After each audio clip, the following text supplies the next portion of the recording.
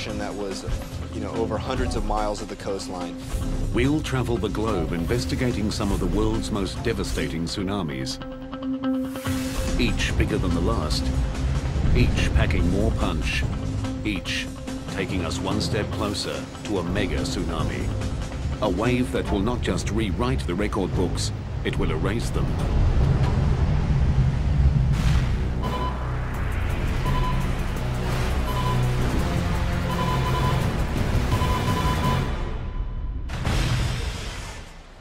No coastline on the planet is truly safe from tsunamis. They're caused by massive displacements of water, triggered by the Earth's most powerful forces, earthquakes, landslides, and volcanic eruptions. As long as we have earthquakes on Earth and landslides, the various phenomena that create tsunamis, we're going to have tsunami waves. It's just a matter of time when the next one strikes. Tsunamis are dramatically different from the typical waves that constantly sweep across the planet. They can travel faster than 800 kilometers per hour. They can stretch for thousands of square kilometers across the ocean's surface. It's a good 15, 20 feet tall. Easy. They strike with huge mass and terrifying velocity. The most common method of gauging their height is run-up, the wave's highest point of impact on land. Each tsunami profiled here has a higher run-up than the last. Over 100 major tsunamis have struck in the past 100 years, killing hundreds of thousands and destroying billions of dollars of property. But they are not the biggest tsunamis to strike the planet. Scientists have found startling evidence that even larger waves have occurred in the past, mega tsunamis. These things have been described as culture-ending events. Experts believe that a mega tsunami lies in our future. To understand its power, scale, and potential, we'll first investigate 5 of the most destructive tsunamis of the past 60 years. Each has its own character, each has its own story, each brings us closer to a mega disaster.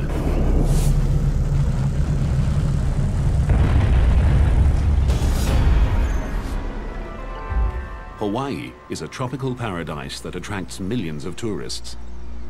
But this Pacific island holds a dark secret. It's blasted by more tsunamis than almost anywhere else on the planet. The Hawaiian Islands, sitting as they do in the middle of the Pacific Ocean, are affected by tsunamis from all regions of the Pacific. The Ring of Fire is a volatile fracture zone surrounding the Pacific Ocean plate. 90% of the world's earthquakes occur here. Earthquakes are the most common cause of tsunamis, which is why Hawaii gets hit often and from all directions. Destructive tsunamis struck here in 1837, 1868, 1877, 1923, 1946, 52, 57, 60, and 64. This makes it the unofficial tsunami capital of the Pacific. 2:28 a.m., April 1st, 1946. A magnitude 8.1 earthquake rips through the Aleutian Islands off the coast of Alaska. A huge stretch of the ocean floor is uplifted, displacing the entire column of water above it. A massive pulse of energy propels a wall of water, a tsunami, towards Hawaii at nearly 800 kilometers per hour.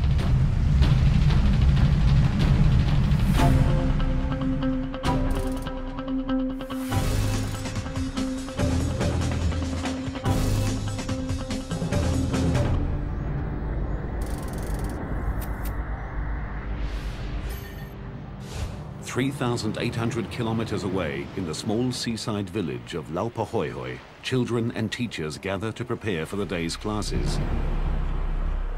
Marsu McShane is one of the teachers.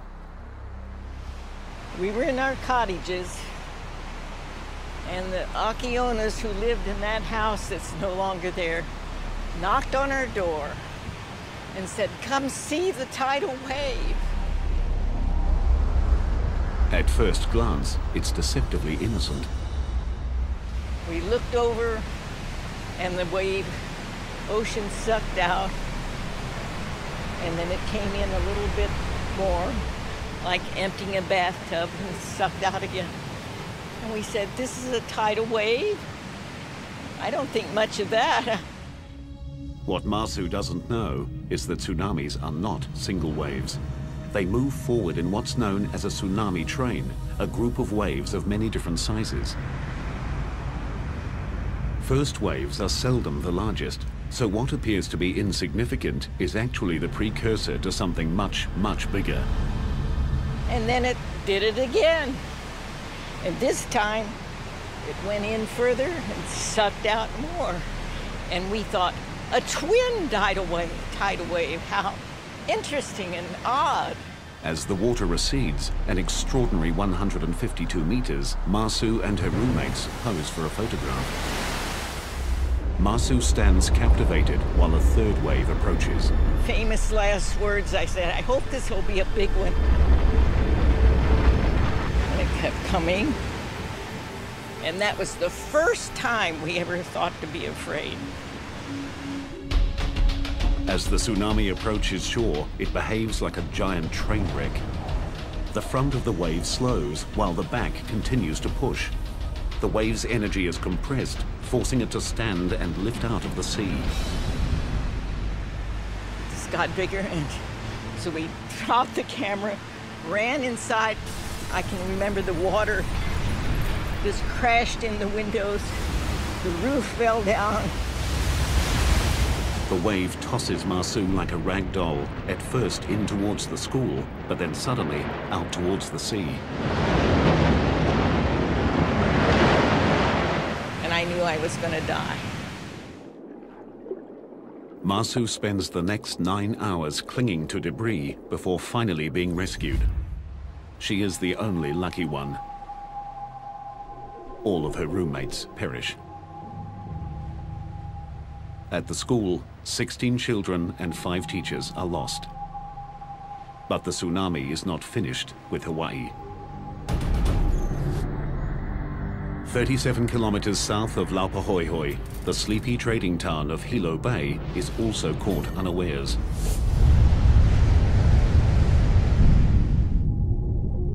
Here, the tsunami destroys nearly 500 homes and businesses, kills 96, and injures hundreds. Descriptions of the 1946 tsunami were that it came across the breakwater with the greatest of ease, just overcame it, and then washed across town. Other people describe seeing boulders blasted out as the water surged across. Walter Dudley is an oceanographer from the University of Hawaii in Hilo Bay. For more than 20 years, he's studied tsunamis. One of his most significant findings is that their destructive power is caused not just by the wave itself, but also by what's underneath them. Well, one of the things that makes them such an interesting phenomenon to study is that they are all different. And as they travel across the oceans, they're affected by the ocean floor along their tracks. So the waves are constantly being bent or refracted. And then as they come ashore, they are further altered. No two pieces of coastline are the same. Each has its own unique undersea topography that affects the waves differently. In Hilo, it is the natural rounded shape of the bay. You can think of a bathtub, and as little children get in a bathtub, they can slosh the water back and forth, and they quickly find out that there's a speed at which the water will really move. The first 2 waves to hit the bathtub-shaped Hilo Bay caused the water to slosh back and forth. When a third wave arrived, it combined with the sloshing water to produce a larger and more destructive wave.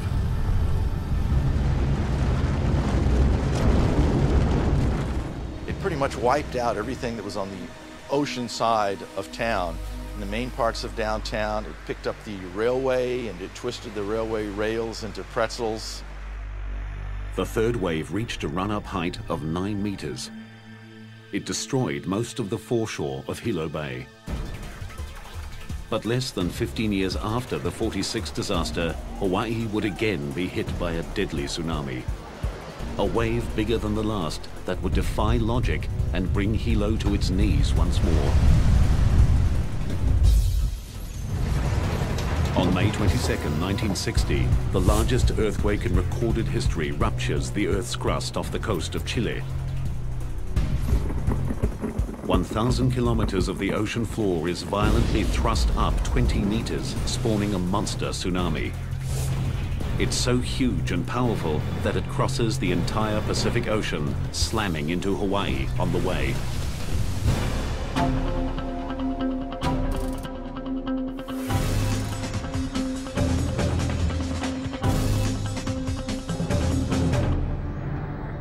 This time, technology installed since the 1946 quake warns residents of Hilo Bay 5 hours in advance.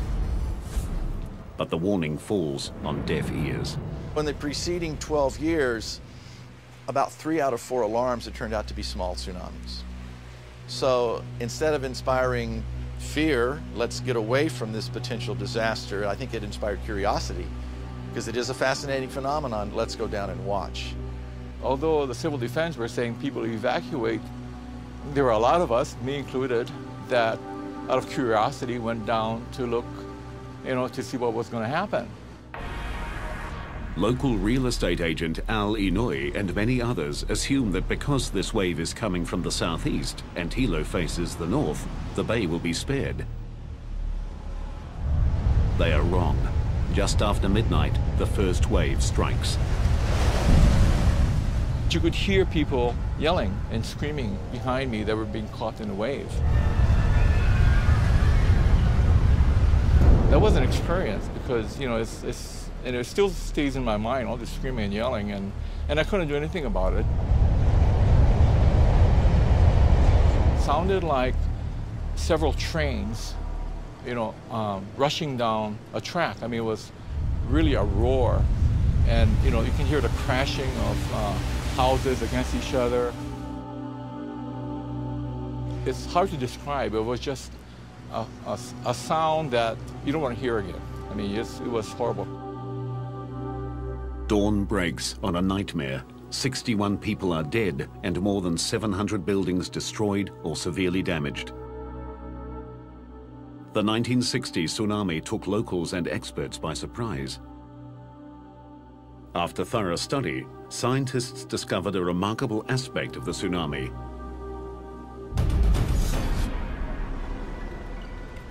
As the wave reached the shallow water off the southeast coast of the island, the middle of the wave slowed, while the outside of the wave kept moving, causing the wave to wrap around the island. Then, just as in 1946, the natural shape of the bay added to the tsunami's destructive power. This time, the largest wave had a run-up height of 10.5 meters, 1.5 meters higher than in 1946. But Hawaii wasn't the only location struck by the monster tsunami.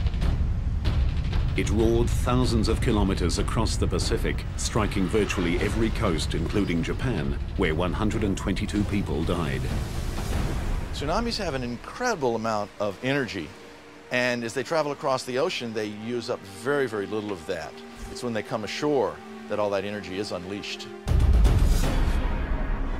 The 1946 and 1960 tsunamis gave scientists new insights into the complex behavior and ocean-crossing power of these giant waves. But when a local tsunami hits Japan, it strikes with larger and more powerful waves than the 46 and 60 Hawaiian tsunamis combined. And there's no time to evacuate. And later, a tsunami that combines sudden impact with awesome size, a mega disaster. The 1946 and 1960 Hawaiian tsunamis had run-up heights of 9 and 10.5 meters. Shaped and intensified by the ocean floor and coastline, they smashed the island communities with unexpected force. But there's another tsunami hotspot where a larger and more deadly wave struck without warning. Second only to Hawaii, Japan is the most tsunami-prone location in the Pacific. The Japanese have been hit so many times by these giant waves that they created the word tsunami, meaning harbor wave, to describe these terrifying events.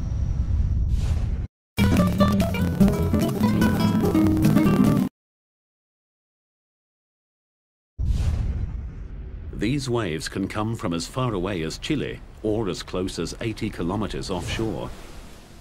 The locally generated tsunamis pose the greatest danger. They strike within minutes of being formed and with awesome power.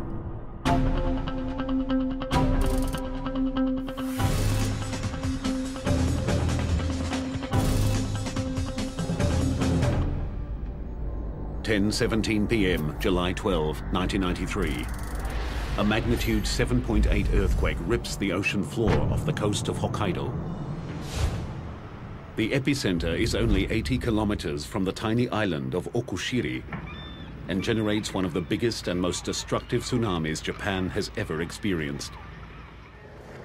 Fisherman Jiro Adachi from the village of Aonai knows about tsunamis. He survived one 10 years earlier that also hit Okushiri. When Jiro feels the earthquake, he knows a tsunami is probable.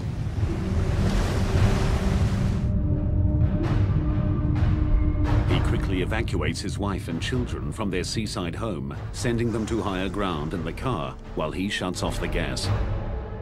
He moves swiftly, but not swiftly enough. Just 4 minutes after the quake, the first wave hits him with overwhelming force as it surges to an incredible 15 meters. It started to pull me back into the sea. I held on to something and thought that I must run to the mountain.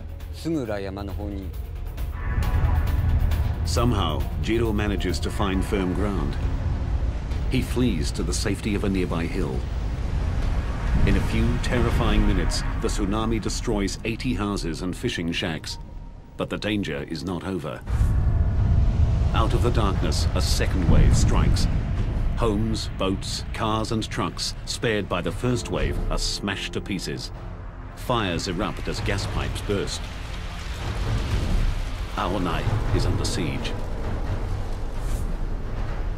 Jiro and other survivors rush to the waterfront to help the injured. We heard people shouting for help. They were calling, "Help me, help me." I heard a lot of voices, women's voices and children's voices. Suddenly, amidst the cries for help, Jiro hears something that chills his heart. Suddenly I heard a familiar voice between wave breaks, so I shouted, "Achan, is that you, Achan?" And then I heard, "Daddy." I heard that from the darkness. His young daughter is somewhere in the raging sea. As Jiro's family fled, the tsunami's first wave rolled their car and hurled them into the ocean. Jiro dives into the turbulent waters.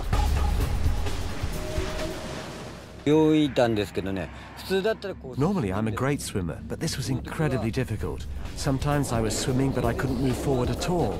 And other times I'd suddenly be pulled backwards by the sea.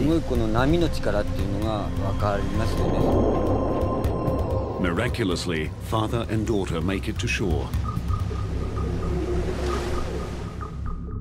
7 hours later, the Coast Guard finds Jiro's wife and son kilometers out to sea, clinging to debris. As dawn breaks, the tsunami's power becomes horrifically clear. Large parts of Aonai are completely flattened. Fires continue to rage, and most of the fishing fleet is lost. Across the island, 437 houses are destroyed and more than 800 severely damaged. 198 people are dead. The aftermath of the disaster confronts scientists with an intriguing mystery. The two waves that hit Aonai came from completely different directions. The first wave of the tsunami came from the west area where the seismic center was, and it attacked only the low part in the south area of Aonai. But the second wave came from the east, away from the tsunami's source. The second wave came in just 10 minutes after the first, and it attacked all of this area of Aonai.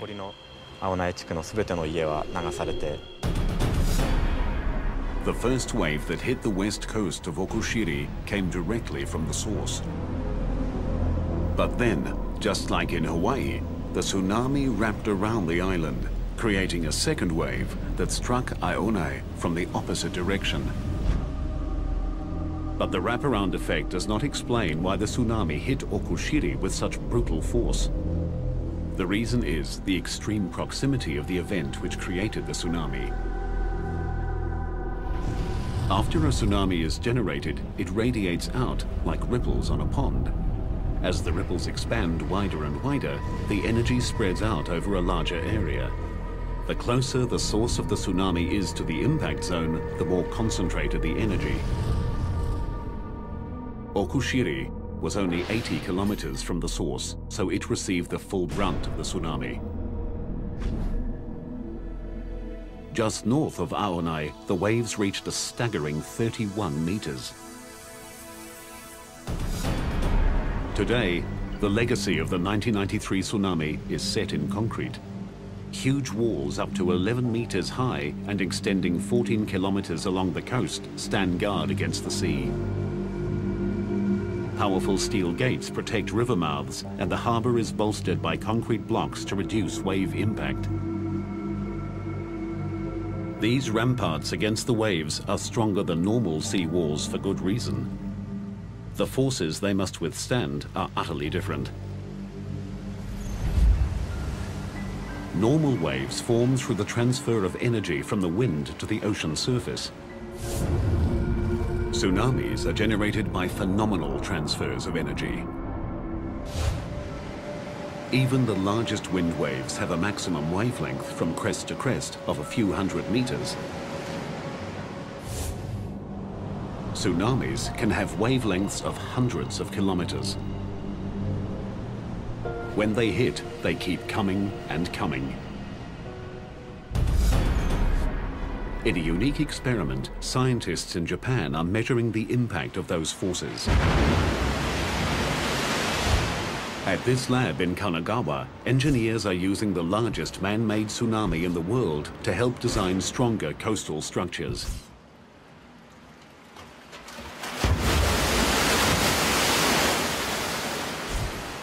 This machine can generate waves more than 3 meters high, propelling 300 cubic meters of water down a 180-meter-long chute. The best thing is to know the characteristics of the power of tsunami in each situation and build buildings according to those characteristics. Taro Arikawa leads a team that measures the power of tsunamis under controlled conditions. This tsunami is only 2/3 of a meter high, but it strikes with 1 ton per square meter of power. To demonstrate what that kind of power can do, Arikawa puts himself in the wave's line of fire. Without the rope and harness, he'd be swept away by this miniature tsunami. Bigger tsunamis are even more powerful. This 2.4-meter wave hits with the force of 10 tons per square meter. Even after the initial impact, it continues to surge forward with a sustained pressure of 4 tons per square meter. The tsunami in Okushiri was much higher and hundreds of times more powerful. Scientists here believe their studies will translate into stronger and better engineered structures, capable of withstanding tsunami strikes. Once we can reduce the power, the reduced destructive power of tsunami coming ashore would not cause as much damage. The Okushiri event shows how destructive a local tsunami can be. It strikes with undiluted power and too quickly to respond. But that disaster was eclipsed by a far bigger and more deadly tsunami. A wave generated by an earthquake so powerful it moved the entire planet. A wave that takes us one step closer to a mega disaster. The tsunami that hit Okushiri, Japan, came from just 80 kilometers away and reached a run-up height of 31 meters. It killed 198 people and destroyed most of the fishing village of Aonai. But it pales in comparison to the deadliest tsunami of modern times.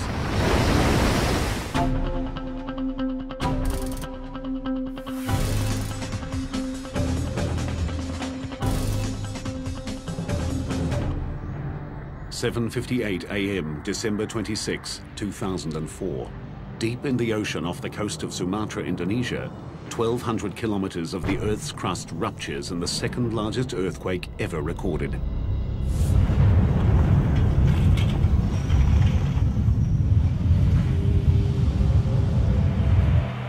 The 9.3 quake shatters buildings and destroys lives. But it is just a forerunner of an even more horrific disaster.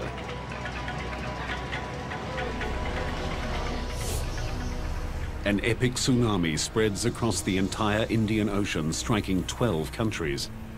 As with Okushiri, Japan, the local effects are the most immediate and the most devastating.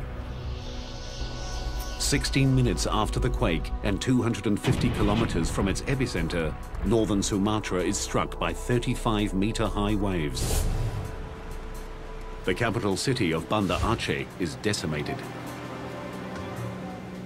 More than 160,000 people are killed.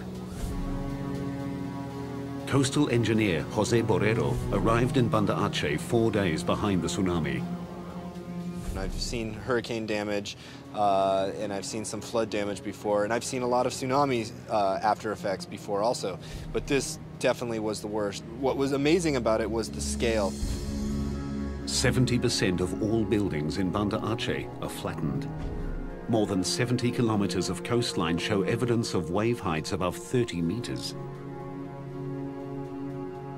It was a level of destruction that was over hundreds of miles of the coastline, the same level of destruction. So it wasn't just isolated pockets of areas that were wiped out, but the entire coast and then the entire city of Banda Aceh.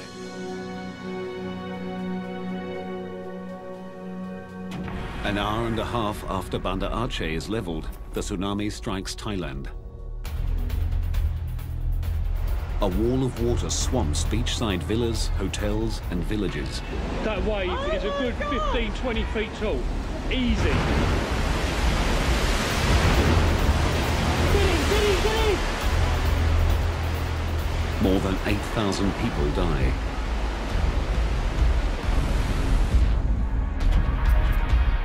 "2,000 kilometers to the west, on the island nation of Sri Lanka, 100 billion tons of water surges inland, killing 35,000 people and leaving another 500,000 homeless.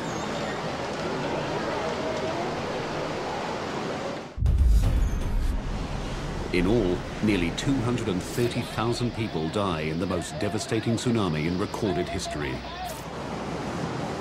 The death toll higher than for all other major tsunamis in the past 300 years combined. The power of the earthquake that triggered the tsunami was staggering. The entire planet's sea level rose by 1/10 of a millimeter. Every spot on Earth moved at least 1 centimeter. As scientists struggle to comprehend the enormity of the event, a bizarre anomaly comes to light. One that took an additional tragic toll.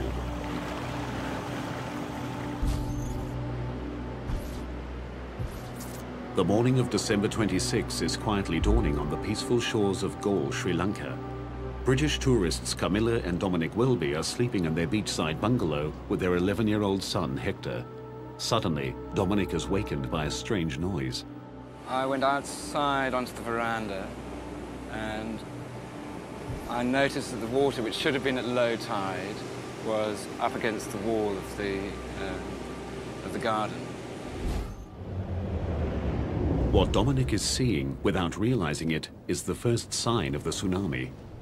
At the point of its creation, the bottom of the tsunami, called the negative wave, went east towards Thailand and Indonesia, while the top, called the positive wave, went west towards Sri Lanka. When the bottom of a wave arrives first, gravity sucks the water out, lowering the sea level. When the top of a wave arrives first, it comes like a flood. This is what the Welbys are experiencing. I didn't know what it was. And at that moment, the floor exploded. The tsunami rushes in, destroying the bungalow. The force of the water was phenomenal. You know, to be exploded out of your bed, you know, to feel a piece of furniture just be thrown up into the air, and to be thrown off it and to have to jump.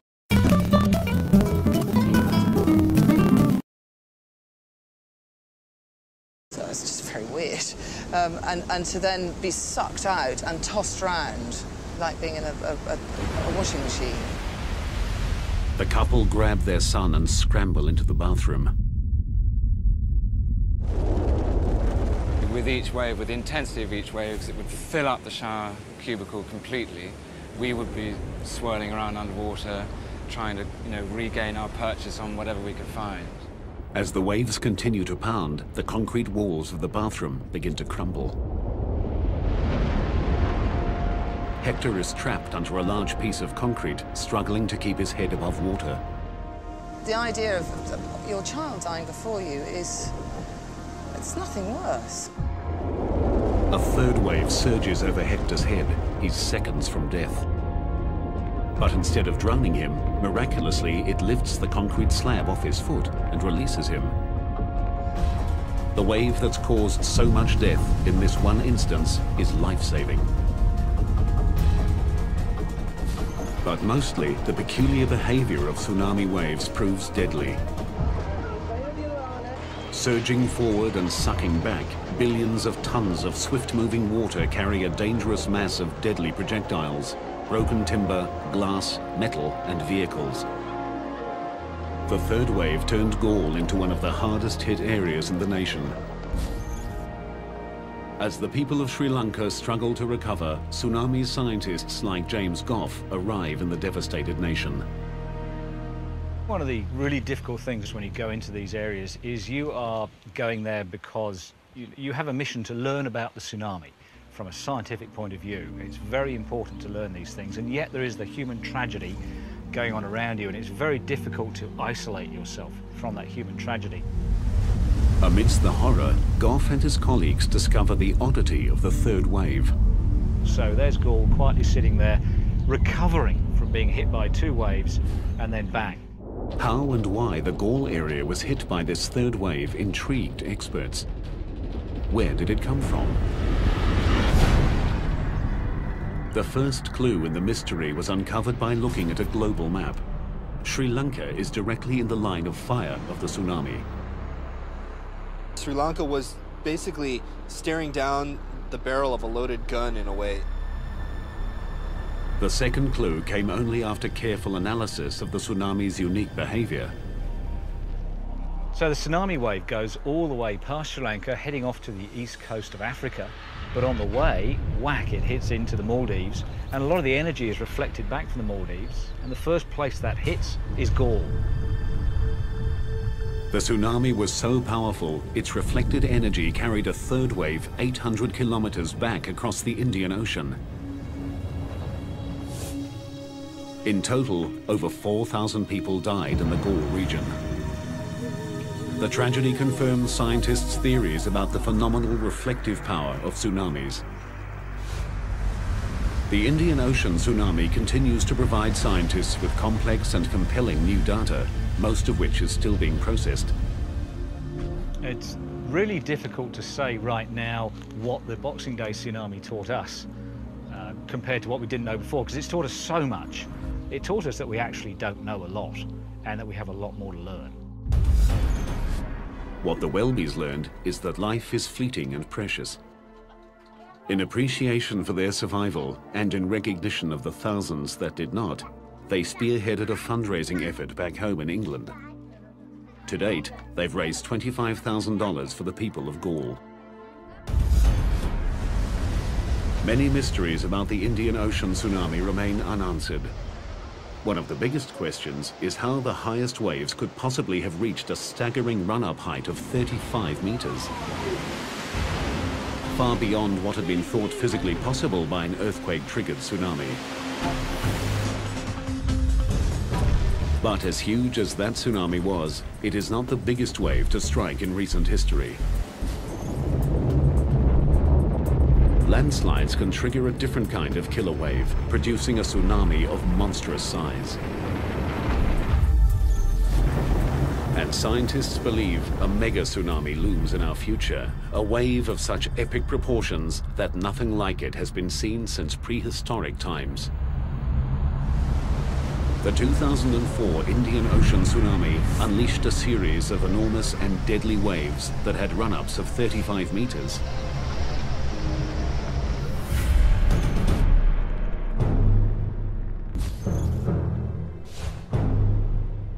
But they are dwarfed by another wave that forced scientists to become detectives.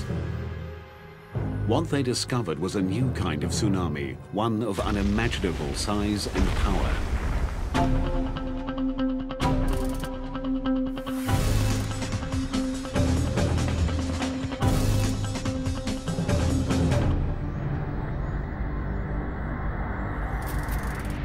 In a remote bay in southwest Alaska, a native legend tells of a beast that shakes the ocean and destroys those who walk its shores. In 1958, a local fisherman came face to face with that beast. A mysterious wave more than twice the height of the Golden Gate Bridge. The story of this incredible phenomenon began 5 years earlier, with 2 American geologists on assignment in remote Lituya Bay, Alaska. We were in the bay mapping the geology and primarily interested in the stratigraphy because of the oil potential of that part of the Gulf of Alaska. They didn't find any oil, but they did find one of the scientific mysteries of the century. George Plafka was one of the scientists. One of the obvious things you see when you're in that bay, if you're looking closely, is that the trees are of different ages as you go away from the shoreline. Plafka and his colleague noticed that a band of younger trees circled the entire bay hundreds of meters above the water. The scientists knew this dramatic change in vegetation meant a large-scale disaster had struck the area. But they saw no evidence of fire or avalanches. And so we speculated about what that could be and had all kinds of ideas about glaciers shoving forward very rapidly. The other was that there were submarine slides going on at some of the deltas along the margin of the bay, or that there was breakouts of large amounts of water up higher along the glaciers and then they flood down all of a sudden. We had everything except the right way, the right idea about how those waves could form. The geologists left Lituya Bay without solving their mystery. 5 years later, they got their answer. In 1958, Howard Ulrich takes his 8-year-old son, Howard Jr., on a fishing trip to Lituya Bay. So we went into our favorite anchoring spot and dropped our anchor and made supper, and finally about 9 o'clock we went to our bunks. An hour later, the boat starts shaking violently. An 8.3 earthquake centered 21 kilometers from Lituya Bay rips across the water. Howard and his son rush up on deck just in time to see the most amazing sight of their lives. It looked like a big explosion, like you've seen big explosions in the water on TV. That's exactly what it looked like. What happens next defies the imagination. As the spray started to settle down, out of the bottom of it came this huge wave. I would say that the wave was close to 1,000 feet high at that time, the actual wave. Traveling at an estimated 112 kilometers per hour, the liquid mountain is charging straight for Howard and his son. Just coal black and full of logs, just straight up and down. It was actually a pretty horrifying looking sight. I just thought, you know, this is the end. There's no way you're going to get out of this, you know. In a desperate attempt to keep control of his boat, Howard turns on his engine and drives directly into the beast. Started pulling all the anchor chain out, and when it got to the end of the chain, I thought it was going to pull the bow of the boat under, but it snapped that chain just like it wasn't even there. The giant wave lifts the tiny boat high into the air. And I looked out over the stern of the boat, and we were looking down on the trees. and I figured that's where we were going to end up. Unbelievably, their boat rides up and over the wave, and the Ulriches land back in the bay unharmed. 2 other vessels and their 4 occupants are not as lucky. This incredible footage was filmed the next day. Everything in the wave's path is destroyed, no trees are left standing, and most soil is ripped off down to bedrock. The run-up height of 1,740 feet is the world record, I think, for anything that's happened in historic time. And it was, you know, it's 500 feet higher than the Empire State Building. That's pretty big. The earthquake felt by Howard triggered a massive rock slide, sending 30 million cubic meters of mountain hurtling into Lituya Bay. The debris slammed into the water, creating the giant wave. It just swooped down a very steep slope and ran out into the fjord and basically forced all the water out of that little arm in front of the glacier and shot it up over the ridge that was on the other side. One mystery remained. The amount of water displaced exceeded the amount of land that fell into the bay. It took 42 years to solve this mystery. Scientific models determined that the rapidly moving landslide created an air pocket behind the wave, preventing the water from sloshing back. The force of the air pocket combined with the size and weight of the landslide shot the water out of the bay like a missile. It would be the same as if you took a paddle and ran it down, pushed into the water full speed at a high velocity, just push all the water right out. The effects of the giant Lituya Bay wave remain clearly visible today. The event rewrote the history books and changed our understanding of tsunamis forever. Landslides can and do produce waves far larger and more destructive than ever thought possible. Lituya Bay's desolate location limited the damage caused by the giant tsunami. But should an even bigger landslide-generated wave strike a major city, the result will be a mega disaster.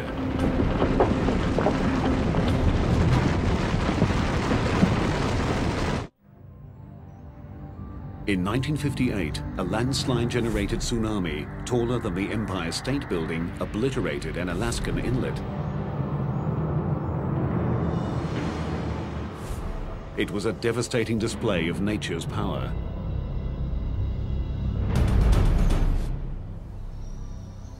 But across the Pacific Ocean, on the gentle slopes of Oahu, Hawaii, scientists have uncovered evidence of a potential disaster that would dwarf the Indian Ocean and Lituya Bay tsunamis combined. It's almost incomprehensible, the scale, the enormity of these things. It would be quite a view. Gerard Fryer is a geophysicist from the University of Hawaii. He uses advanced computer modeling and field data to forecast tsunamis. His research has uncovered a potential wave so big that even the best-laid evacuation plans may not be enough. These things have been described as culture-ending events. The state would essentially be knocked back to the Stone Age. This mega tsunami would combine the dizzying height of a landslide-triggered wave with a tsunami that strikes a densely populated landmass, in this case, Hawaii.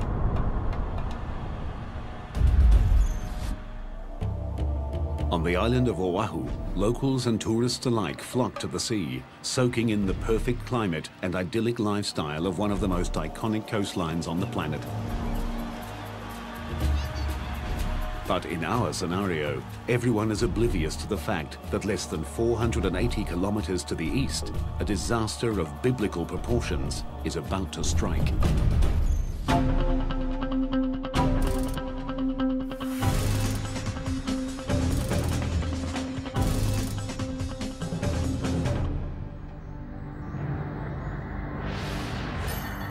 The mega disaster is triggered by the eruption of the world's largest volcano, Mauna Loa, on the big island of Hawaii.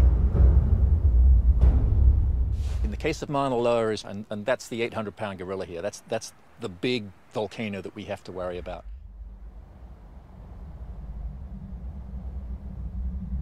As Mauna Loa is preparing for eruption, the southwest rift zone of Mauna Loa inflates with magma. The entire mountain swells, which means that the outer slopes get steeper. There are probably a succession of small earthquakes, and then maybe a big earthquake that shakes loose this very steep western flank of the volcano.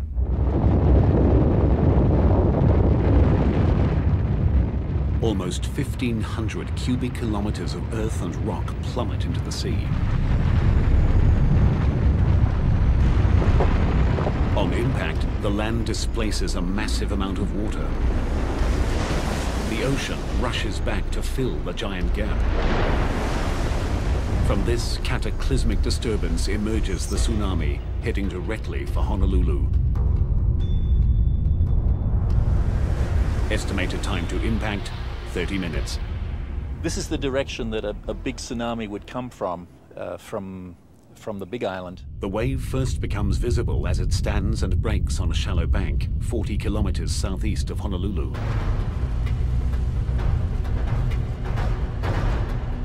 You'd see the sea rear up in front of you. It would be huge. It would rise up above you the size of a building, the size of a 10-story building.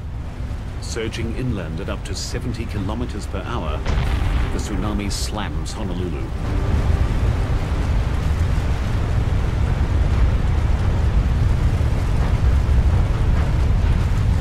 Because the tsunami's energy stretches down to the ocean floor, this wave is not clean water. It's filled with sand, coral, and rock.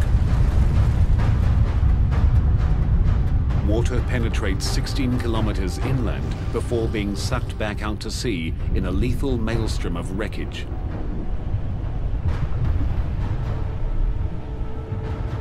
It annihilates nearly everyone and everything in its path.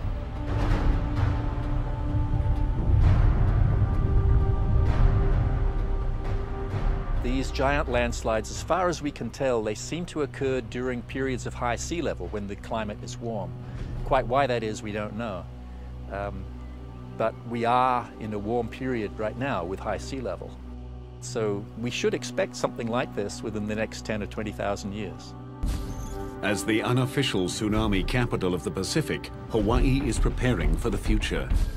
Scientists continue to develop a global network of warning systems based on real-time seismic analysis and deep-sea wave sensors. Alarms will sound as soon as 90 seconds after the initiation of even a small tsunami. Tsunamis are global-sized events with global ramifications. They combine the almost unlimited power of the Earth with the gargantuan might of the sea. They are a humbling reminder of the transience of man and the awesome strength of nature. While scientists learn more about tsunamis, engineers build stronger coastal barriers, and experts implement improved warning systems, individual vigilance remains essential. And you see the water withdrawing, strangely, curiosity shouldn't compel you to go down and see what's going to happen next. The alarm bell should be going off. It's something that we need to have embedded in our culture, in our knowledge base, and in our education so that we know what to do when the next tsunami happens. Not if, it's when. It's something we need to learn to live with. As long as we continue to have the phenomena that create these giant waves, we will continue to have tsunamis. It's just a matter